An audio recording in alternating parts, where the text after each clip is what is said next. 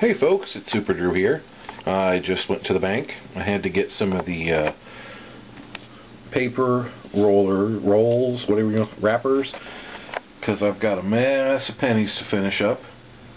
These are the ones I'll be returning to the bank, and I've got half of them already rolled, but I ran out of wrappers. So I went and got nickel wrappers and penny wrappers.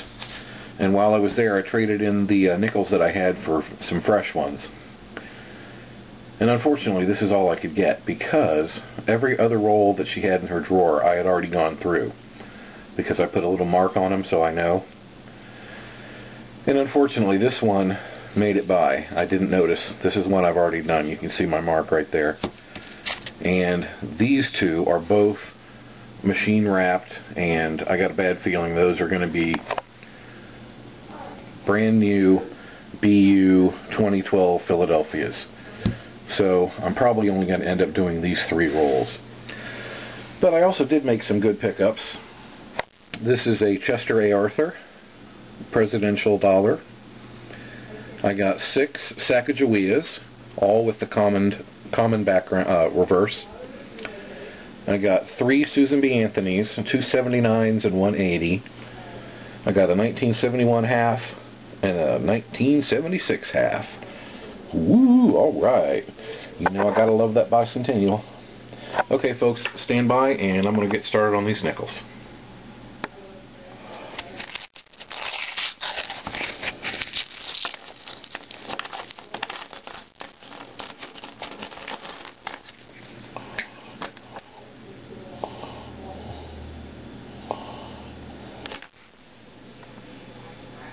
Okay guys, I got these nickels all sorted out.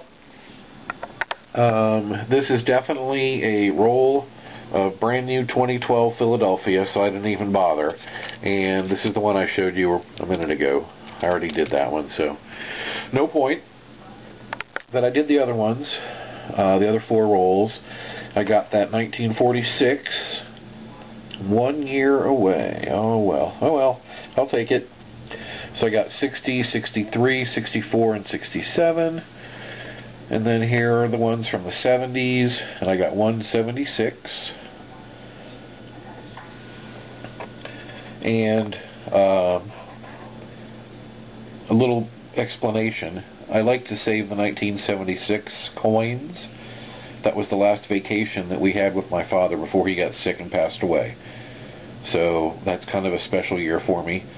Not to mention that they're bicentennial quarter, half, and dollar coins. So, you know, I've always liked those. Okay, so here we have the 80s.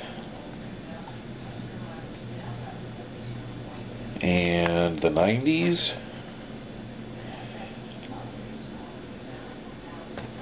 And then here are the 2000s. And I got a few 2004s and 5s. Those are the commemoratives. I did not get any 2009s. Wow, can you believe that? I keep getting skunked on those. And we have the 2010, 11, 12, and I got 2 stacks of 13s. And then here are the 2 interesting coins. They're both 1969S. Let's see if I can get in there tight. There's the S. And there's the other S. Pretty interesting that out of 4 rolls, I found 2 S mints, and they're both the same year.